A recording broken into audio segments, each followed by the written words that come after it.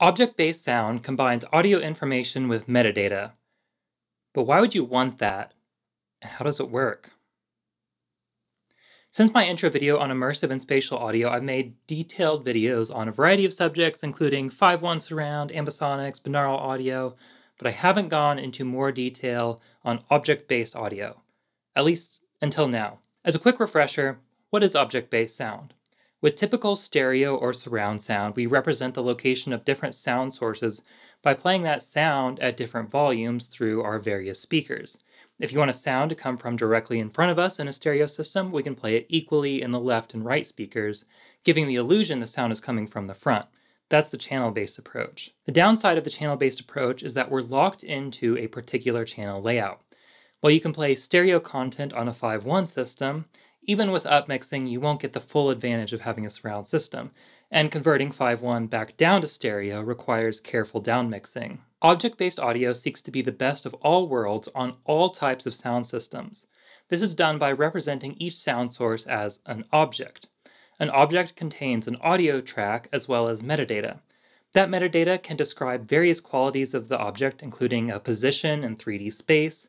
And with an appropriate decoder, that object can be placed in an appropriate loudspeaker, whether you have a stereo system, headphones, or a full 3D surround system. That flexibility has allowed various object-based solutions to advertise themselves as end-game solutions for immersive and spatial audio. Let's break down how modern object-based solutions actually work by digging into the most popular one, Dolby Atmos, which can be found in music, movies, and in video games. Atmos supports up to 128 channels, 118 of which can be used as objects.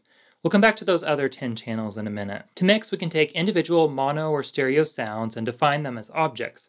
We can then pan those objects around a fully 3D space. As we talked about in the intro, whether you have a simple stereo system, a soundbar, or full surround setup with height speakers, an Atmos decoder can determine the most appropriate speaker or speakers to play back each object to get the best experience. That idea goes beyond the home theater and into the cinema. In a typical cinema, you generally have dozens of surround speakers to cover the full audience with sound. With a channel-based approach, those speakers will be dealt with as arrays, so groups of speakers all play back the same sound. With Atmos, we can individually address each speaker to create very precise sound imaging for our objects. While Atmos primarily uses objects for better sound spatialization, there are some other use cases I want to quickly touch on. One example is MPEG-H, which is designed for use in broadcast. While MPEG-H does support the use of objects for 3D audio, it also provides additional benefits, such as flexibility for the user. For example, MPEG-H can be used to deliver commentary in multiple languages and let the viewer select their preferred option, or even turn off the commentary. This can all be done without interrupting the rest of the audio. Let's go back to Atmos though, and those 10 channels we can't use as objects. Dolby Atmos, like many other object-based solutions, including MPEG-H, is built on the audio definition model, also known as ADM. ADM is a universal standard that defines how to contain audio data and accompanying metadata into a single file. In addition to sound objects, ADM files allow you to define channel-based beds of audio. With Dolby Atmos, the first 10 channels are reserved for bed audio, which is typically used for a 7.1.2 bus. The remaining 118 channels can be used for additional beds or objects. While objects are great, we might not need full spatialization for every single sound. For example, dialogue is often contained just the center channel. Other sources like ambience and reverb are also often in multi-channel formats to begin with, so it would be unnecessary to convert that into a bunch of objects. This type of hybrid approach is pretty typical of modern object-based solutions. Much of the sound can be contained into beds, and objects are reserved for the sounds which need the most precise localization. For example, you might want a helicopter flying overhead to be very clear and defined. As I mentioned earlier, we have the ability to incorporate multiple beds into our 128 channels. This provides some additional advantages. For example, you can split your dialogue into a separate bed from your music and effects. This is pretty typical for films with international distribution, as it makes it easier for localization studios to dub the film in a foreign language. Atmos and other ADM solutions allow those separate dialogue and M&E beds to be delivered as a single file. Going back to the object-based side of things, you may have some very valid questions, like how do we cram 128 channels of audio into modern video formats? With the modern digital cinema packages used in theaters, that isn't too much of an issue.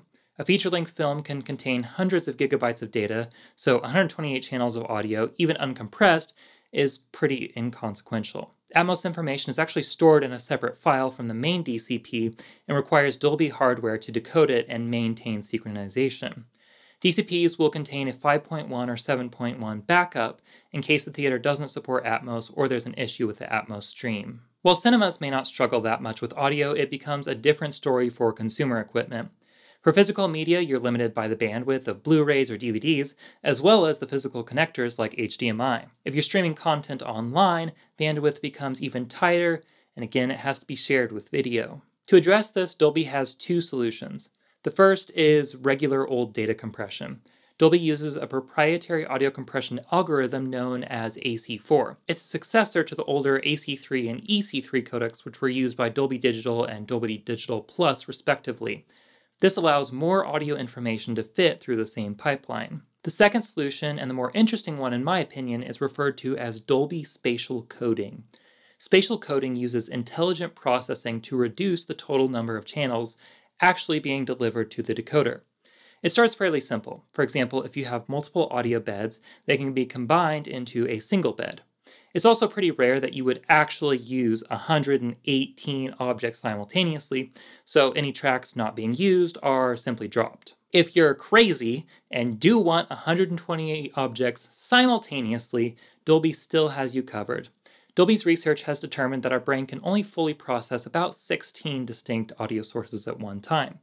That means multiple objects that are fairly close to each other can be grouped together and their position averaged, then delivered as a single object. The more objects you use, the more aggressively spatial coding will group them. Just to be clear, this type of compression only happens for consumer delivery. Even a home theater enthusiast with way too much money on their hands will probably only have a 9.1.6 system at best, so you're really not losing too much since the number of speakers is more of a limiting factor compared to a proper cinema. There are plenty of other factors to worry about with Atmos, like downmixing, binauralization, loudness metering, and more. I'm currently working on a series on mixing in 5.1 surround, but once I'm done with that, we'll dive into object-based mixing and all of the extra concerns you need to deal with when you work in formats like that. But anyway, that's it for this video. If you like this video, if you want to see more, definitely hit that like button. If not, feel free to hit the dislike button. If you have any questions or comments, feel free to leave those down in the comment section down below. And as always, if you want to see more videos like this, including that 5.1 mixing series that I'm currently working on, definitely hit that subscribe button.